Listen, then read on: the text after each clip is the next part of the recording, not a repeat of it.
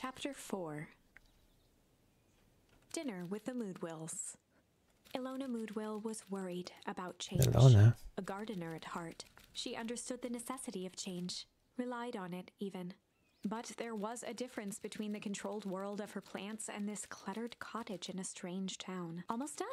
Nellie was a blur of activity, digging through boxes. Sorry, love, couldn't find the dishes. We'll have to make do with paper plates. Dinner went by without much conversation. As she watched Beck and Luca finish up their pizza, Ilona let herself relax into the chair. The things she cared about were still here. Nellie finally had the job of her dreams. Beck was beginning to take root.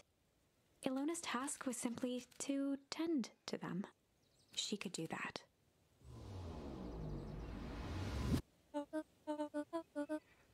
So, Luca, tell us a bit about yourself.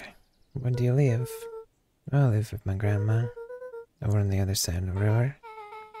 Grandma, where are your parents at? Back manners. It's alright. My dad passed away in an accident to fertilizer plant 6 years back. Oh dear. My mom's been missing for a few months now. Like missing? Lucas' eyes were fixed to his plate, pushing a chunk of pineapple around with his finger. Nellie was the one who eventually broke the silence. Look, how did you like the pizza? Oh, it was good. Very good. Normally we'd have put more effort into dinner. Nervously gestured toward the boxes.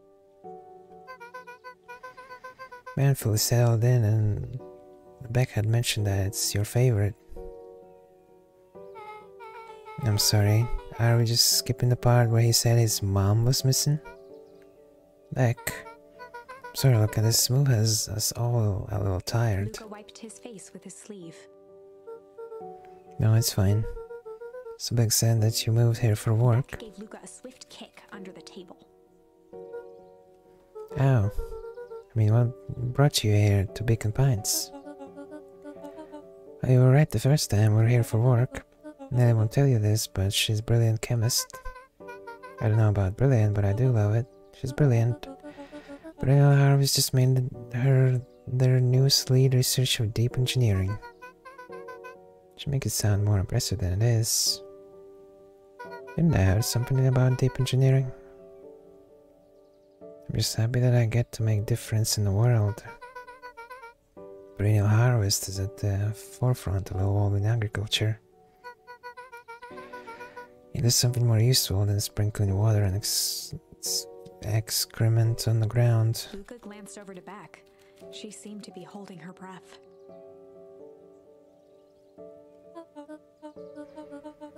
What Nellie means, Luca, is that there are different ways to grow plants.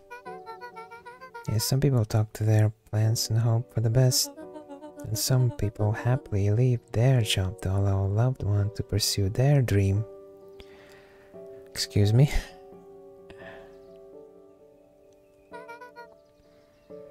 You swore you didn't. Slammed her fist into the table. What is this drama? Perhaps harder than she intended. Hey Luca, how about some dessert? I actually have to meet my friend Rolo soon. He glanced outside to gauge the time. The sky was darker than he expected, filled with ominous clouds. Looks like there's a storm brewing. I should get going. I didn't think there was any rain in the almanac. Yeah, almanacs aren't that useful around here. He wiped his mouth one last time with his napkin and started to get up. Thank you all for the pizza, it really was good. See you at the festival, Beck.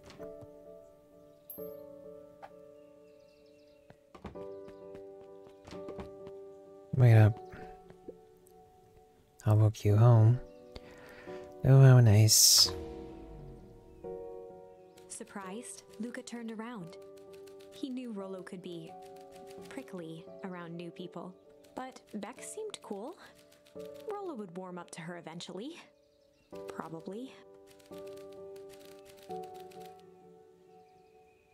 Luca began to respond, but the sky answered for him as the clouds above began to rumble, break.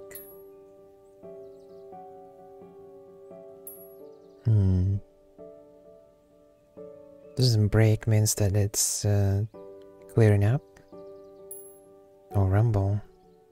Let's go with rumble.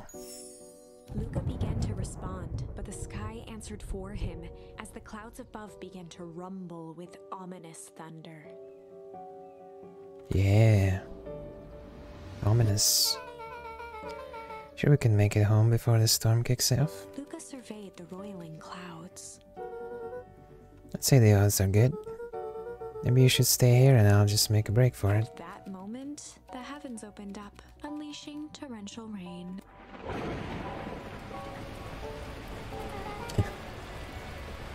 Care to recalculate those odds? Pour inside you two before you catch cold.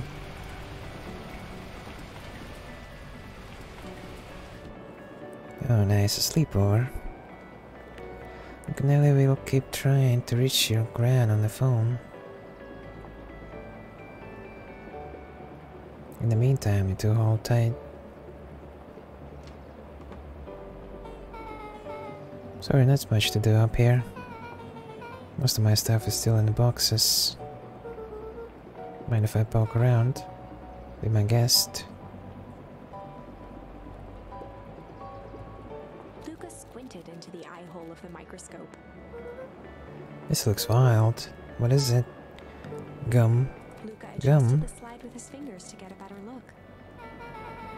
I'm tracking the structural integrity of gum with increasing amounts of chewing. Chew that one for 47 days. Luca wiped his hand off on his sweater and gave a nervous laugh. It's not weird, it's unsanitary. Bent down, timidly tapping the ladder with her feet. You think it's weird, don't you? A little. But weird can be cool.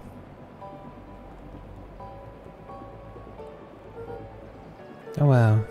Roll and I have a radio just like this at that tree house. Probably not exactly like this one. My mom and I tore the whole thing down to the bolts. Fitted with some state-of-the-art vacuum tubes. Seems pretty awesome. She gets carried away sometimes. I think she feels guilty for working too much. So when she does have time for me, she showers me with high-tech overcompensation. Luca flicked at one of the toggles. I bet you can get all sorts of stations on this. Not out here in the boonies. You wouldn't believe the stuff I could pick up back in the city. But around here it's all farm reports and static. Oh shucks. Luca bent down to examine the bouquet of wilting flowers. Judging by the odor, they were well past their prime. He flipped open the attached card. Happy trails from Coach Walker and all the Fairview Condors. Well, you were kidding about poking around, huh? Oh, sorry, was this from your old school? Most recent one, yeah. Some schools gave me going away cards. Some did flowers. When they were really trying to feel good about themselves, they do both. So you moved a lot. Yeah, that's the thing with having a brilliant parent. There's always a better jump somewhere else. These flowers will last longer if you put them in some water. That's the sort of thing I would do if I cared. Well, I cared enough to keep them as all. Oh, you cared enough to keep them as all. Can I ask you something? Of course. Dang, didn't that hurt? I'll be honest, that hurt more than I expected. Well, at least you look cool doing it. Beck took a moment to watch the rivulets of water running down the window. Do you ever feel alone? Yep, all the time. Like even when people are around. Well, Rova can be pretty absent-minded sometimes. I'm serious. Does it ever feel like your family doesn't care what you want? I didn't used to feel that way. I know Gran loves me, but sometimes when she looks at me, it's like she's looking at a problem. Luca took a deep breath, exhaling slowly. I know the feeling. How do you deal with that? It's pretty heavy stuff. I guess I haven't yet, but one thing my dad told me when I was little, don't hold a grudge, especially against yourself. If you try to hold on, hold it all in, you're gonna pop. So then what do you do when you don't know what to do? That never got to that part. Something I figured out on my own though. You gotta do something. Anything. Here. What are you doing? I don't know, something. I'm gonna register our complaints with the storm. Listen to here, miserable universe. Stop jerking me around. I just want things to go back to the way they were. Everyone tells me it's gonna be alright. But things are gonna change. Every time something changes, everything gets worse. Screw this town. Wow. Let me try. Moving sucks. I hate it. I hate that I hate it. Why can't I just deal with it and be happy for my mom? Why can't we just stay somewhere? Bruh. Her voice dropped to a trembling whisper. No. I just want to be a normal kid. Brushed off her shirt and straightened up. There. I actually feel a little better. As abruptly as it began, the storm abated. Thanks, I needed that. Me too. Should head out before the rain starts up again. She'll walk you out. See you in a roll at the festival. Sounds good. Luca? Don't let the universe jerk you around. Beck gave Luca a light thump on the arm before heading in. Oh, how cute. Chapter 5. Friendly Feud. Friendly feud. The air was heavy with the hard rain's residue. The smell of wet things. Despite his dreary surroundings, Luca felt at peace. He'd never shared those details about his dad with anyone, not even Rollo. But it's not like this changed anything. Rollo was still his best friend. Adding Beck to the group would help balance things out. Everything's better in threes. This is what Luca told himself as he headed to the treehouse. True, true, true.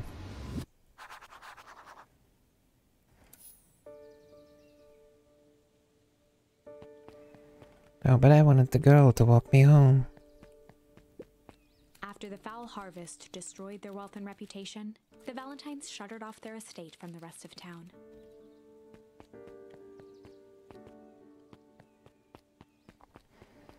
What's you up to? Hey, don't track down a lead. You bet.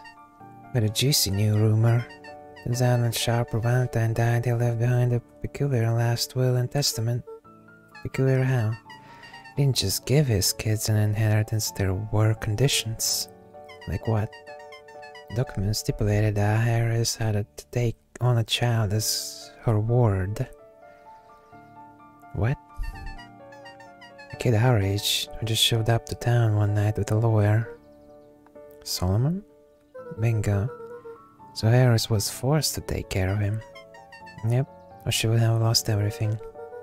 Why would Sharper care so much about some random kid? Rumor has it, old Sharper sowed some wild oats. That explains the way Harris treats him. Poor Solomon. How did you find all this out? A good reporter never reveals her source, Luca. Alright.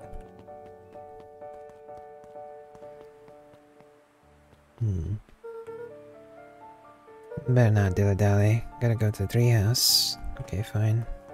Can get the purple mushroom. Nope.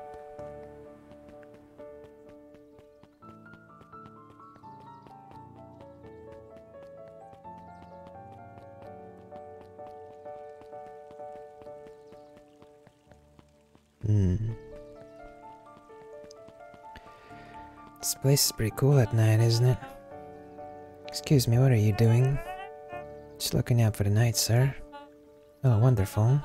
Can only assume this means all festival preparations have been completed ahead of schedule. Not exactly, sir. The storm set us back a bit and it's getting late, so we all decided to... You all decided? Yes, sir. Wasn't aware that your job involved deciding things. We're all here at Perennial Fest Harvest because we believe in creating a better future, yes? Yes, sir, very much, sir. They want to be the one that tells this town that we failed them? No. That we gave up because there was a little rainstorm and we all got sleepy? Of course not, sir. Good, then it's decided.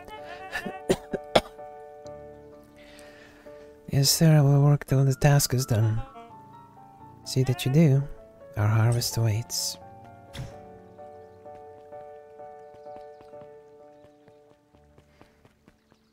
Get some high-tech doors for don't fit in with this kind of town, do they? Well, are you still up there? Sir Earl isn't accepting visitors at the moment. Come back, never. I only ever heard him speak in this stiff yet gentle tone a few times, and it always meant one thing. You're upset. Makes you say that, maybe because my best friend abandoned me for no reason. I didn't abandon you. I'm just a little late. Scoffed. The rain held me up. Liar, you weren't even home. What? The storm got bad and I got worried, so I went looking for you. Imagine my surprise when I made it to your house and you weren't there. I hadn't made it back yet. I'm not a fool, Luca. It doesn't take all day to deliver some jam. No, the storm rolled in out of nowhere, and I got stuck after dinner at Beck's. Lucas stumbled on his words, knowing he'd said too much. Beck? Dinner? What the heck is a Beck? She's a new kid in town. She's actually kinda cool. You'll like her. She needed help convincing her parents that she'd made new friends. New friends? Spent all day waiting for you, and you were worth making new friends? Sound like that, Roma. You know, while I was waiting I made some upgrades to mission control. It was gonna be a surprise, but you took so long the storm knocked it all down. Just like you knocked down our friendship. What does that even mean? Luca became instinctively angry in response. Both boys were now shouting across the distance. It means you're a bad friend. You don't care about me. Of course I care, you ass. I knew you'd get in trouble waiting so late for you. But I kept my word, because that's what friends do. Wow, what a noble sacrifice you made. Easy for you to say. Your ground doesn't even care. You can stay out as long as you want. And you wouldn't even get in trouble. Seriously? You're acting like I chose this? If that's what you think, then maybe you're the bad friend. Luca's tone changed to a calm, yet more intense anger. Maybe Pa is right. Storm bring more than water. This one brought out the real Luca. Stop quoting your past nonsense like it means anything. Well, at least my Pa is still around. Hung in the cold night air. Damn. Holy shit, the kids in this game are relentless. Dropped, knowing he'd crossed a line, but it was too late. Okay. Good night, Rolo. Dang it.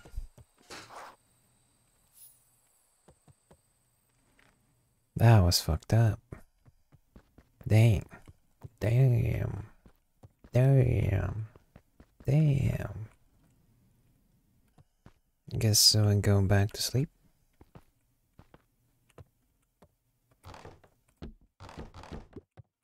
No? Luca dug through his old stuff, not even sure what he was looking for.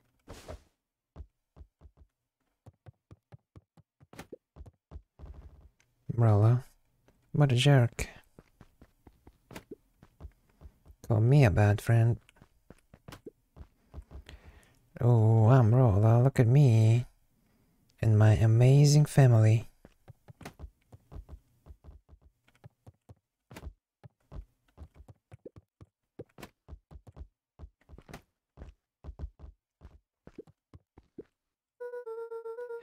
You're just never supposed to make new friends.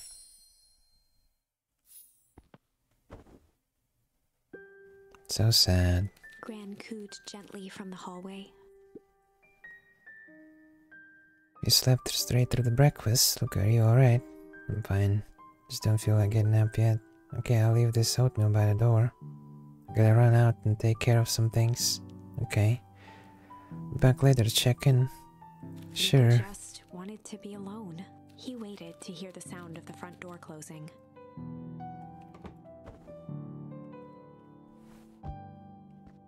So sad. Beryl still gonna go to the festival. It's gonna be miserable.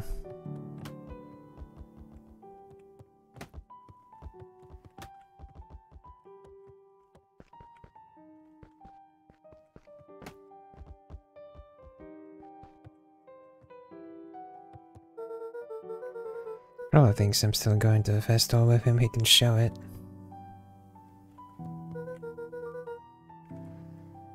What should I do?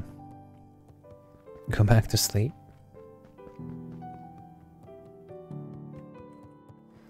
Oh, get over it, man. Luca did Slam. Okay. So you didn't eat your oatmeal? Wasn't hungry? Well, just in case you get hungry, I'll leave you your sandwich here too.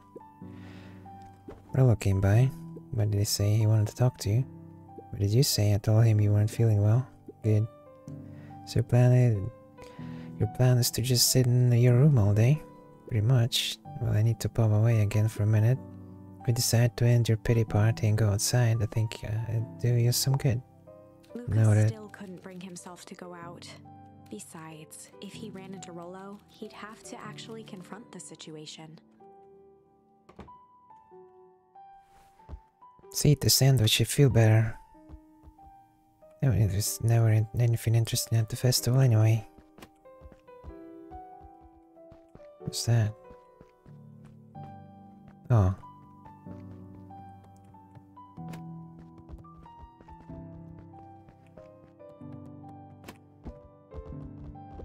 Nice. The Adventures of Hank Atomic.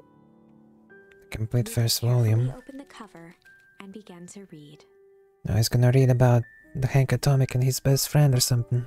And it'll get him inspired to fix the situation with Rollo. Or something.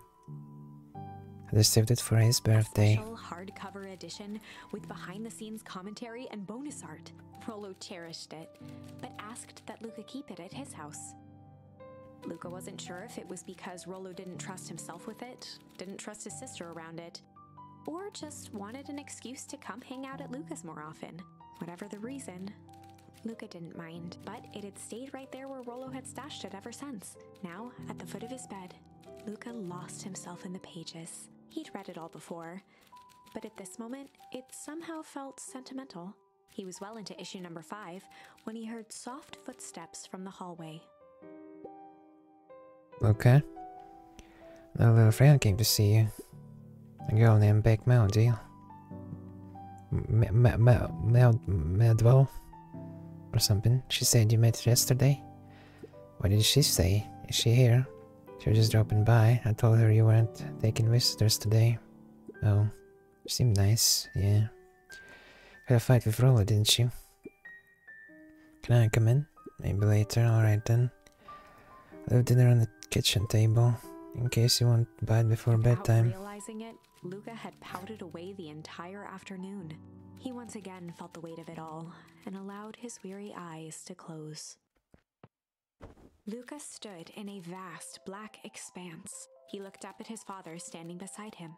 Walt was working a straw at the bottom of a fountain glass, trying to collect the last bits of milkshake. Dad?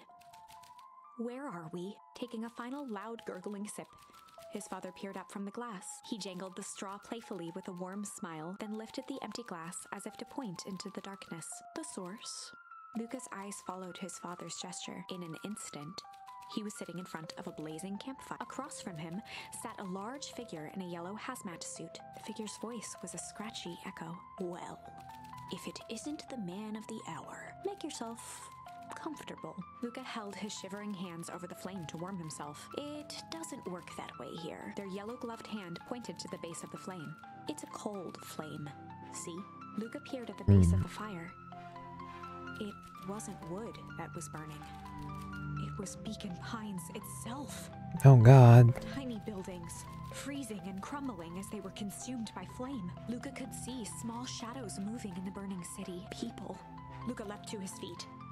We've got to help them. The figure gave a dismissive wave of their hand. Why waste energy helping people who can't even help themselves? The figure bent down to examine the panicked crowd as they desperately tried to stop the flames. They only care about what's right in front of them, not like us. Luca's voice was a trembling whisper.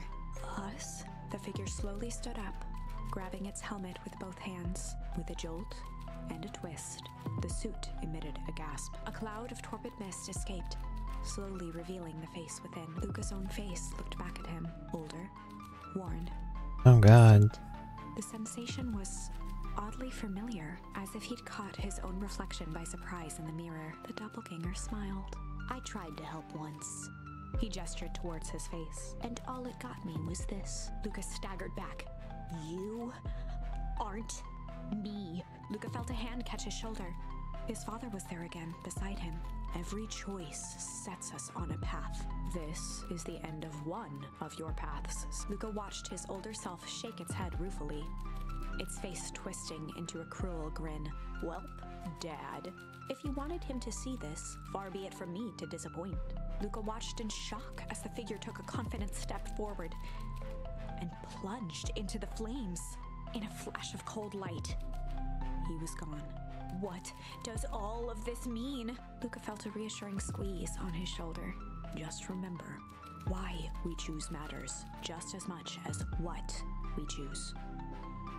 What? Luca woke up to see a hazy figure at the foot of his bed, silhouetted in the morning sun. I'm not quite sure what that means. Mom? No, dear. It's on the gran. Luca rubbed his eyes. The kind, concerned face of his gran came into focus. How are you feeling? Fine. Anything you want to talk about? I don't feel like talking. It's just as well. How about you sit there and listen a bit? Whatever you and all fun about doesn't matter. Gran Bye. silenced Luca with a gentle pat on the leg. Fights between friends happen. What was said doesn't matter. The important thing, that it's not the last thing you ever say to each other. But you said stuff about that. Well, do you think he meant it? No. He was just mad.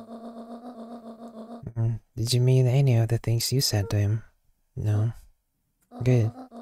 We must appreciate friends in their best moments and accept them in their worst. Now get your butt out of bed. The festival's today. You don't want to miss it, do you? I guess not. Seems like a good opportunity to make amends with Robo, doesn't Luca it? gave a reluctant nod. So buy him a corn dog and apologize. But he's the one that... What did I just say? Buy him a corn dog. It's a good boy. Everything's better with corn dogs. I need to get going now. Got some last minute festival business to take care of. I'll come find you at the fountain a little after lunch. Alright. I love you, Luca. Love you too. Luca took a deep breath. Okay.